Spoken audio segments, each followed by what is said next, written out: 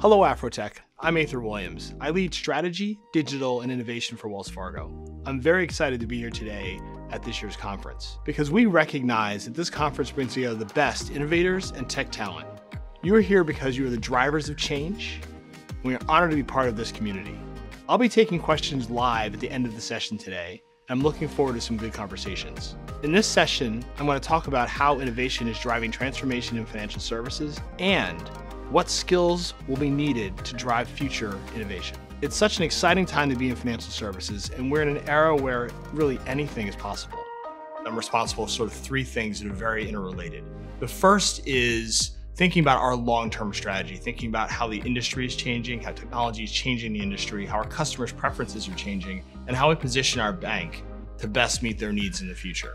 Second to that, and related very much, is digital platforms. So as we all know, digital technology, ever going back to when Steve Jobs first pulled that iPod out of his pocket in 2001, things have changed dramatically. And where it's been digital, moving into mobile, that has sort of really changed the landscape. And so thinking about how we better interact with our customers and provide services to them in a very personalized manner on their phones is sort of a key thing, and my team helps drive that effort. Lastly, it's innovation. And innovation is tied into all this, thinking about what's out in that third horizon, with 3 to 5 years down the road, that really can change what's happening today. So whether that's distributed ledger, it's and any of its forms, including blockchain or cryptocurrency or stablecoins, thinking about how we can think about better leveraging artificial intelligence and machine learning to make things work today, or increasingly thinking about climate and all the technologies that have yet to be invented that we should help finance as a bank or invest in to really help our clients transition to a more green economy. So those things are part of my world we think about, and that's what I do for the bank. So I would say from a pace of change standpoint, the industry didn't change very much at all for most of my career. I've been in banking almost 30 years. And for the first 25, it was pretty stagnant. In the last 5 or so, it's accelerated dramatically. So if you think about the concept of Moore's Law, which applies to technology, it's accelerated way beyond that. And so that pace has driven itself pretty quickly, where you see, because of who's in the industry and how they're approaching solving problems. You know, banks are pretty set up and pretty normal and run on a very regulatory process and very long term. Our new competitors, technology companies, work much faster cycles. And that's changed, that's kind of changed the pace of what we're doing. And it's also changed how we work. Well, I'd say the last 18 to 24 months with the pandemic, have done a couple things. One, it's dramatically accelerated the rate of adoption of mobile technology. Because people weren't allowed to go to branches or financial centers, even though we still had 1 million people a day going to our financial centers. In the first quarter of this year, I think we had 1.8 billion mobile interactions with our clients. So the scale is dramatically tipped towards mobile interaction, because people didn't need to go to branches, and they realized that through mobile apps you can do most of your banking. Unless you need coin currency, there's not much else you cannot do through your mobile app. And so that's kind of pivoted us to a very mobile first mindset. How do we think about developing for the phone, which is the primary interaction point, and then disseminating that interaction out to our other channels where people do want to talk to someone or meet with someone face to face. Those things do happen, and they still will happen, and we'll encourage them to happen. But you need to think about it as a connected ecosystem. That's kind of one impact of the pandemic. The second impact, I think, is it illustrated some disconnects in the system. So one of the things that the government did through the Small Business Associations, they launched a thing called the Payroll Protection Program, which is basically a program to issue small loans to business owners who are impacted, shut down, or by the lockdown orders around the country. What you saw is that the big banks, we had the technology and the resources to quickly sort of stand up a program, communicate to people how it was going to work, integrate with the SBA's systems, and sort of roll it out. The smaller banks, who were in some of the underserved communities, didn't have those resources. And so a lot of those communities didn't get access to capital at the speed with which they really should have, and were disproportionately hurt. And so one of the things that we've been thinking about as a bank is how going forward we can fix that. And so how can we either white label some of the massive things we can do, or partner with technology companies to do things in the cloud that they can then allow other people to subscribe to use, so they can continue to do this. We know we can't serve every community and every business, but we can help with some of the technology. And one of the things we did is we invested in a neobank. So neobanks are, basically it's a technology app that sits over a bunch of smaller banks and allows them to do this. We invested in them both to give them capital, but also to give them access to my team to help them think about how to deliver their capabilities. And that bank's called Greenwood Bank, which is primarily targeted towards the African American and Latinx communities. And that's been actually really a good partnership to date, and we hope to scale that more in the future. The digital divide between is real, and whether that's between socioeconomic groups, which is largely also falls around ethnic diversity lines. The pandemic just illustrated that more glaringly, whether it's from school or in business. Not having access to technology has been really, really detrimental to many communities, particularly Black and brown communities, to be quite frank. The other side of that, though, is what innovation can do is it can make technology scalable and cheaper and more accessible. And so as we think about how we approach building things, the beauty of being in a company the size and scope of Wells Fargo is that we can do things at scale. And then we can make things very accessible to a wide swath of people, either directly or through partnerships with others. And I think that the scale effects of companies like ours being more innovative will make it better for those communities that have been underserved in the past. Consumer expectations have been changing. It's a generational shift. So when I think about the different generations, so you have the baby boomers, so my parents' generation. They were very much sort of fall in line generation, and also you would say that they had their expectation of service was about personal interaction. So I sit down with my financial advisor, I go talk to the person at the branch, and that behavior carries on. You flash forward to Generation Z, which is sort of like my children's generation, kids that, teenagers into their mid-20s, or the millennials who are now in their 30s, grew up in a digital age. And so interactions may be multi-channel. They're starting to skew towards digital, being pulled by the Generation Z, but also they're hyper-personalized.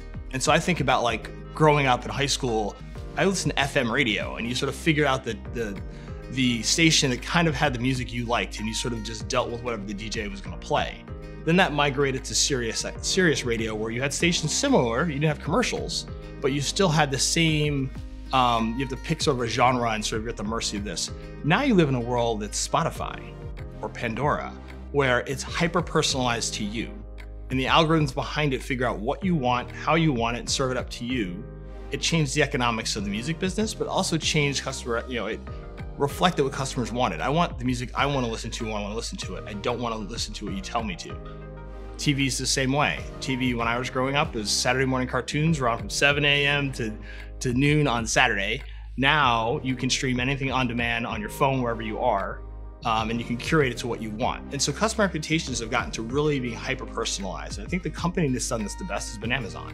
They've created this segment of one. When I go on my Amazon app, they show, unfortunately, because my kids use it, I get a whole jumble of stuff. But when you're, if you have a single account, it shows exactly what they think you want, you need, and you want that's relevant to you. And I think that reflects where customers are. I think that's starting to now impact financial services. We're trying to think about, all right, what does Ather need? What do you need? And how does that, how do we present that to you and give you advice for what you want to do? Not about, hey, buy this or buy that, but hey, you told us you're saving for a home. We notice your spending is up this month. Are you aware that you're spending $150 on coffee? Maybe you want to change that and put, spend $50 on coffee and put $100 extra into your savings so you can start saving for that house. Those sort of things we can do if we take enough information we know about you. The other thing I'd say that's changing is that the most recent generations, millennials and Gen Z, are willing to share much more about their data, about themselves for a return. And so we have to do a better job of capturing that. Older generations, I knew that because I had a 30-year relationship with you and I talked to you all the time and I sort of connected the dots. Now we have a digital footprint of what you do, and we need to take the skills available in the marketplace as sort of how we create a digital persona of you and then help serve you versus try to sell you. And those are just a very different shift. Well, I think not carrying cash for me forces me to do a couple things. One, it makes me think about friction in people's lives. So there are certain things you still can't do. So I parked my car this morning. When I pick it up later today, tipping the person who brings the car around, there's no real way to do that unless I can get them to give me their email address or cell phone number and I can send them a payment using Zelle. You could do that, but that's still a clunky process, and they have to give up personal information they may want onto. So there's still some friction in the system. So it makes me think about, all right, how do we solve that problem? Is there a way to create, a tipping app where I can just touch phones and there's no information change, but it moves, moves the money through? Something like that, to think about how we kind of get through the transactions of people's lives. But not carrying cash forces me to do that. The other thing is that cash is expensive. It's expensive for the system overall, and there's so many better ways we can create value by not using cash. And also, I think about like my children.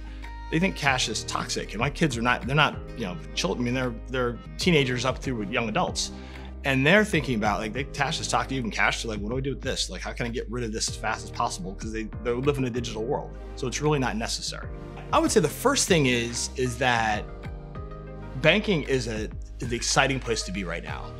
People think about banks as being sleepy, and it is no more. Whether you think about that because of the new entrants and what they're doing, or the billions of dollars we can and continually invest in sort of the future, it's a great place to start a career. It touches every part of your life, businesses' lives, businesses, how they run, every part of the economy all around the world. And it's changing in every country around the world. And I think it's a phenomenal place to start a career, and technology is at the forefront. In some ways, people think about banks are now technology companies with a balance sheet versus being, an old stodgy sort of bank. That would be, I'd say, number one. And so if you're interested in careers, definitely look up wellsfargo.com, check out our career site, and hopefully you can find a place on my team, because I'd love to have you. Secondly, I'd say the biggest skill set or differentiator for people in banking today versus yesteryear is intellectual curiosity and the ability to learn. So things are changing at such a pace, you have to be curious about what's new, and you have to be able to learn new technology. I've got people on my teams who are coding who are on the fourth language they've had throughout their career, because things change pretty quickly.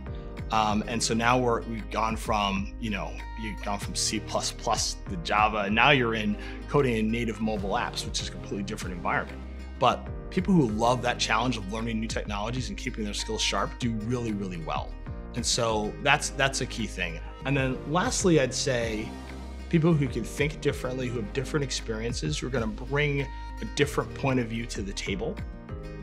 Because of who they are and what they've seen in their experiences, that's really valuable, because the world is more diverse than it's ever been. If you look at the results of the last census in the United States, the world is more diverse than the country is more diverse than it's ever been. And so having people that reflect that of our clients, whether they be business owners or individuals, is really, really important. It's one of the reasons it was important for me to be in financial services, but also for me to talk to you today, to tell you that we value your different perspectives, and it's really important to me, my team, and the efforts of the bank to reflect our clients and reflect the country, because we are largely a US bank, so it's really, really important. So those would be my 3 key takeaways for the group. Our recruiters from Wells Fargo's technology, digital, and innovation teams are here to meet with you in the virtual recruiting booths. And our hiring managers are here as well. Come meet with us. We'd love to talk with you. To wrap this up, the way we deliver financial services to consumers and businesses today is rapidly changing, driven by how we innovate the use of data and new technologies. We are focused on how we can deliver new experiences that are secure, seamless, and personalized for all of our customers. And I can't wait to see how innovators like you will play a part in how we evolve.